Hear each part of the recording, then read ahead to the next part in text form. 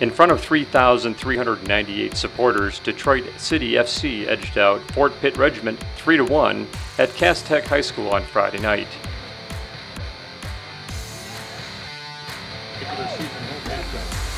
In the early part of the first half, City was forced to buckle down defensively after struggling to win the possession battle.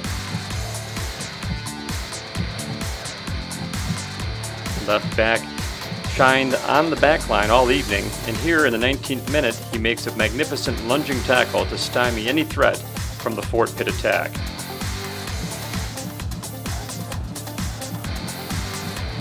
But DCFC would end up conceding in the 25th minute when Sean Riley sent a ball over top the City's backline, finding Lamine Baldy, who flicks the ball over a charging Brett Mullen to give Fort Pitt an early 1-0 lead.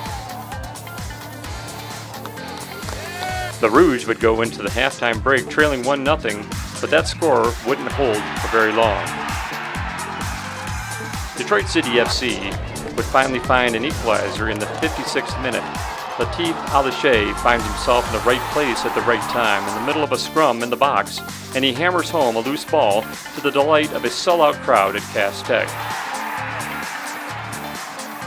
Just moments later, Miche'le Lipari would find a glorious chance to net the go-ahead goal thanks to a creative ball from Cyrus Sadie, but he barely heads the ball wide of the right post, and the score remains level at 1 goal apiece.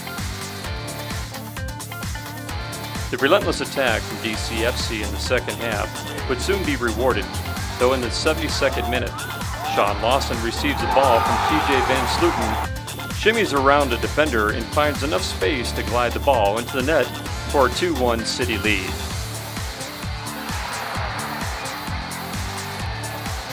And in the 90th minute, Van Slooten would be on the scoring end of things to slam the door shut on Fort Pitt's hope of a comeback by netting DCFC's third unanswered goal. Van Slooten finds another loose ball in the box and rifles home the shot that would finally allow the thousands of Rouge supporters to breathe a little sigh of relief.